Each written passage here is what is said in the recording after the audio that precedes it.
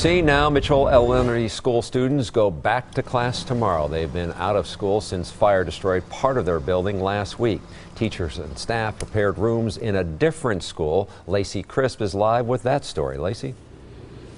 Well, parents and students are already starting to trickle in to get a tour of their new classrooms here at Wind Point, now their new school for at least the rest of this school year. Teachers spent the day making sure everything was ready for the first day of class tomorrow.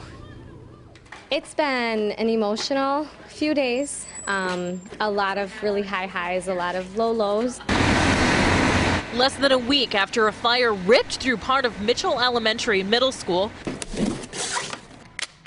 teachers and students will head back to class now at Wind Point. So do you feel like the last 2 days, yesterday, today, is kind of a sprint to get a blank canvas ready for the kids for tomorrow? Yeah, blank canvas is a great way to describe it, and it's been busy. It's definitely been a sprint. Teachers called on their family members to help put the final touches on bulletin boards and other decorations to make the new classrooms feel like home. The more it can start to feel like home, and that's really what we want this to be at the end of the day. Fourth grade dual language teacher Carmen Janecky explains it wouldn't be possible without all the donations, volunteers, and help. That has been a little bit re-energizing, I think, because seeing the way that the community responded, it just gives us that little bit of a push to get in here.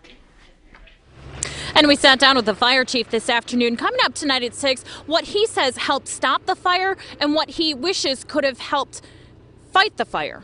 Reporting live in Racine, Lacey Crisp, today's TMJ4. Okay, we'll see you then. Thank you, Lacey. Well, students go back to Mitchell Middle School on March 18th. A waiver from the state means they won't have to make up for lost days, but they will have to make up for the time by extending the day for another 40 minutes. That means school starts at 8:10 a.m. instead of 8:35 and ends at 3:50 instead of 3:35. June 17th will be the last day of school, just like the rest of the Racine schools.